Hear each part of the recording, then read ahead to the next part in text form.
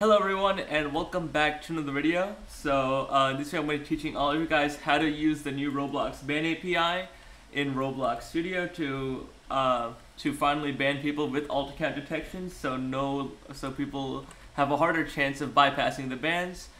Alright, so what this tutorial is going to teach you is how to create a command such as exclamation point ban username message blah blah blah. Okay. So it's actually pretty simple, okay?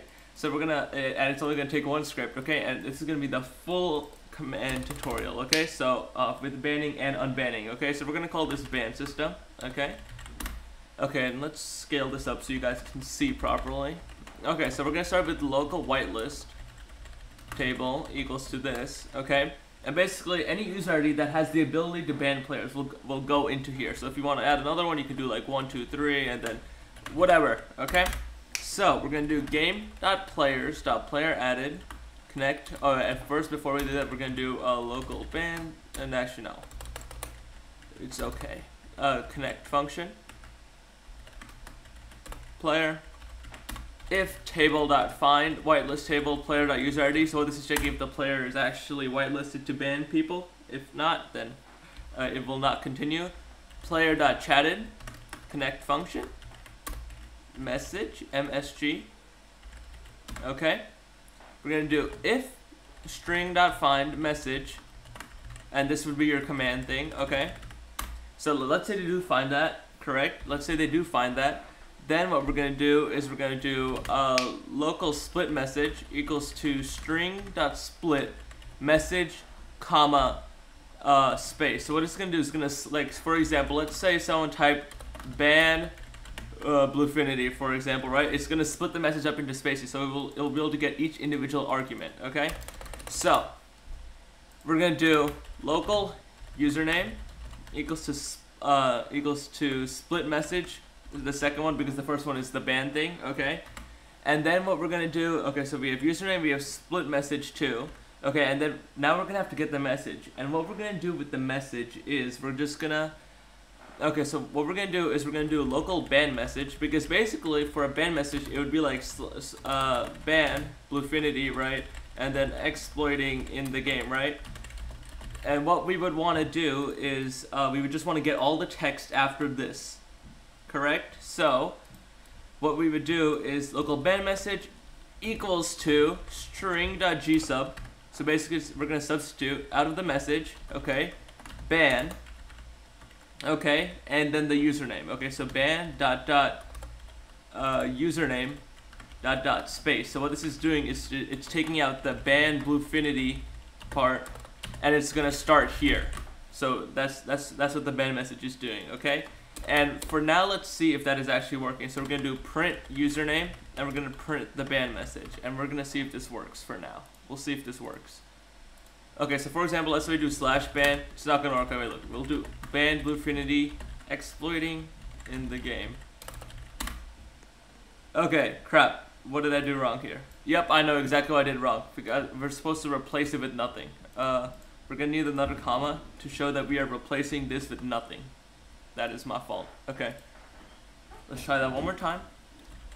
Ban Blufinity exploiting in the game, and see, look, the username is Blufinity and the ban message is exporting in the game. Perfect. Okay, so now what we're gonna do is we're gonna do local user ID equals to game.players get user ID from name async username, and now we're gonna do if user ID, because we need to see if the name is actually if the user ID is actually valid for that player. Now we'll continue with banning them. Okay, so what we're gonna do is we're gonna do local success. Actually, no, we'll not put in a success error. We'll tell you if it errors. Okay, so we're going to do game.players, ban async, okay? And what we're going to do is we're going to make this a table, okay? Because there's multiple arguments in here, okay? So we're just going to do user IDs, because it needs a table of users IDs, okay?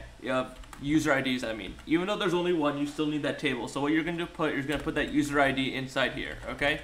And then we're going to go with the comma, okay? We're going to do apply to universe equals to true, and basically what this apply to universe does is basically, you know how like Roblox games might have multiple places, like for example there might be a lobby place, but then you can get teleported to the game place. So apply to universal means it bans them from every single place. So obviously you would choose yes, okay? So for the duration, okay, I believe that the duration is seconds, okay? If you want to do a permanent ban, you would do -1 because, and that basically bans them permanently, okay? And then what you would do, display reason equals to ban message, and private reason, both would equal to the ban message, okay? And then what you would do, exclude alt accounts equals to false, okay? So because you want to include this anti-alt account thing, okay? Now that you have this player is basically banned, okay? And now let's just go with the unban now. Now let's create the command for unban, okay? We're gonna do else if string.find message unban. Then we're gonna take this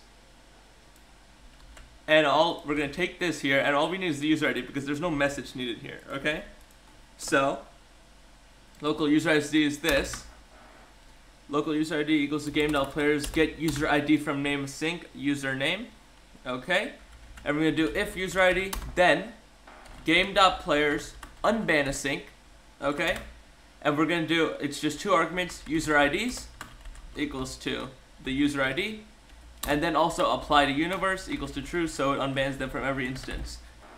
And that should be it, okay? I'm gonna test this out right now, okay? We're gonna see if this works. So we're gonna do ban Blufinity for exploiting in the game.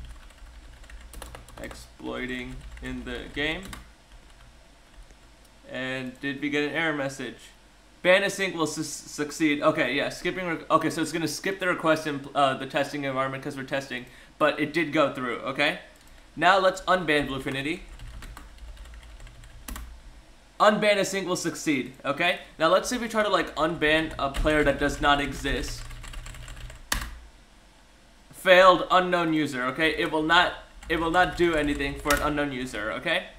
So that's all it is, okay? Let's see how many lines of code this is 38 lines for a simple unban and ban script, okay? So this script is gonna be in the description, and I think that's basically all you need to know for this new Roblox ban system. So as I said, the script is going to be in the description, and that's for you guys. I hope you enjoyed. Be sure to like, subscribe, and turn on those notifications. Bye!